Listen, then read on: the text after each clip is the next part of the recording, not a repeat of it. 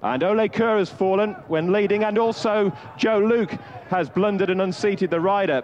So What a Wonder is left in front, and the one that was left in second barely scrambled over it, Red Radish, and is almost at a walk, and a fence behind as there What a Wonder very nearly refuses and has parted company with the rider, managed to negotiate the fence. What a Wonder. He's going to be quickly remounted, and that has left Red Radish now coming to take that fence, and a remarkable achievement there from the rider of What a Wonder, who's got back on board and has got the partnership going again, chased by Red Radish, who still hasn't managed to get into the lead, even though the one in front fell, and Ole Kerr has been remounted a fence behind at the back of the field. So once again, they'll omit the second last fence in the back straight, and going towards the last on the far side, What a Wonder, who's already parted company with the rider, has done the same thing again at the very next fence.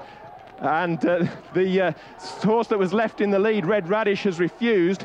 So Ole Kerr, who has been remounted, having been leading and falling at the first fence on the far side, has now been left in the lead once more and has fallen there, refused, and has parted company with the rider. And at the moment, there are no horses left in the race. We'll wait to see if anybody remounts. Looks as if the riders of Ole Kerr and What a Wonder are trying to find their mounts and get back on board again. And Tony McCoy has now got back on board Family Business, and he's now making his way back to the fence where he fell, the second fence in the straight.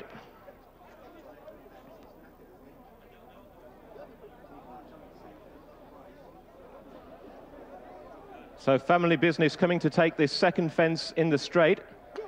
He's jumped that safely. Ole Kerr is beginning to canter into the home straight.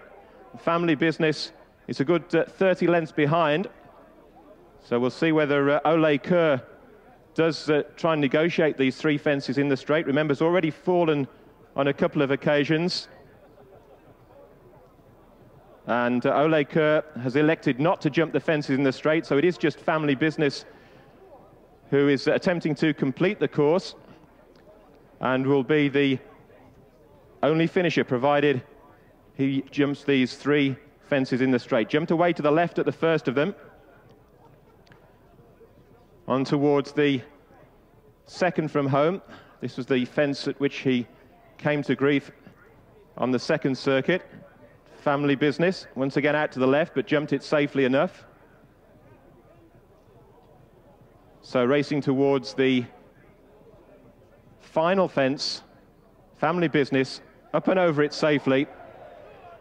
And in a quite remarkable contest, Family Business is the only one to complete the course in a race that has taken 10.5 minutes to complete.